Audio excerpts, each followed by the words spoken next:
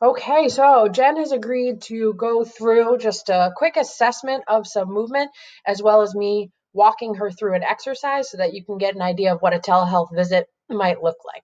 So Jen was being seen previously for neck pain. She was doing well and is doing a home exercise program. So today's going to be more of an update for her. We've kind of gone through already how she's feeling, how she's doing. So I'm going to jump right in and have her go through some movements. Okay. So Jen, what I'm going to have you do is walk away from the camera a little bit. Good. And then I want you to turn around. So your back is to me. And then keeping your arms straight. I'm going to actually have you put your hood up for me just so I can see how your shoulders are moving there. Perfect. And then I just want you to, keeping your arms straight, lift them up and down a few times. Up over your head as high as you can go, and then come back down. And can you turn your thumbs up towards the ceiling for me now? Good. And do a couple more there. Good. And back down. How's that feeling? Okay? Good. Okay. Any neck pain or anything with that? Okay. So what we're going to work on next is just going to be a scapular stabilizing series that's going to also work on that chin tuck that we've talked about. So I'm going to adjust my camera here so you can see me. Okay. And so what you're going to do, I'm going to show you from the side, and then I'm going to turn and we're going to go forward. You're going to do your good chin tuck there.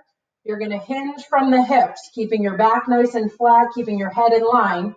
And we're going to go through 3 different motions. So the first one is going to be an I.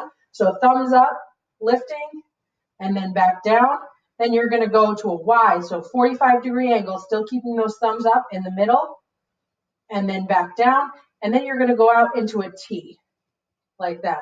Okay? So with all of those, my thumbs are staying up and my chin is tucked. So you can see here I'm going to be up, Y, and then T. If this starts to happen, right, you're losing that form, you're going to reset, really maintain that good positioning. And we are doing this more for endurance for you. So I'm going to have you go through 15 each position. So I, Y, T, 15 times, okay? Take one more step back for me. Okay, you ready? Yeah, perfect. So tuck that chin a little bit more. Think about bringing it back so that everything's in line. Good, right there. So maintain that position the whole time. Thumbs up, you're going to go I. Good, Y. And then T. So you're a little wide on that Y. Come a little bit more narrow. Think about a 45-degree angle. Good, and you're just going to keep going through those 3 motions.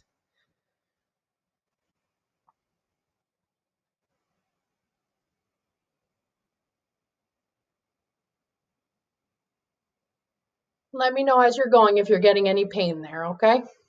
That looks good. Good.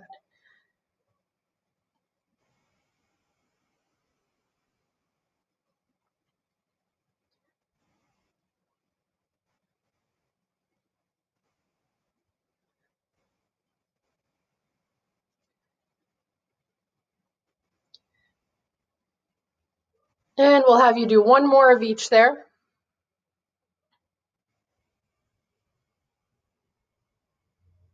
Good, okay. So if this starts feeling easy, you'd go through 3 to 4 sets since we're working on endurance.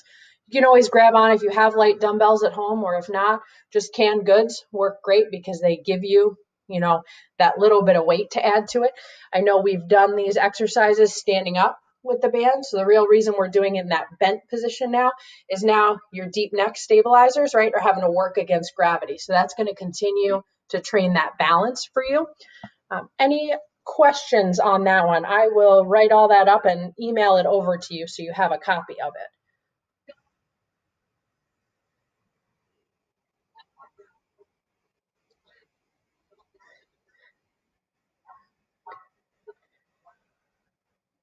Good. Okay. Yeah. And that's exactly what we want you to keep working. So you really get that stability. Okay. All right. Well, thanks again. And all set. All right. Have a good one. Bye.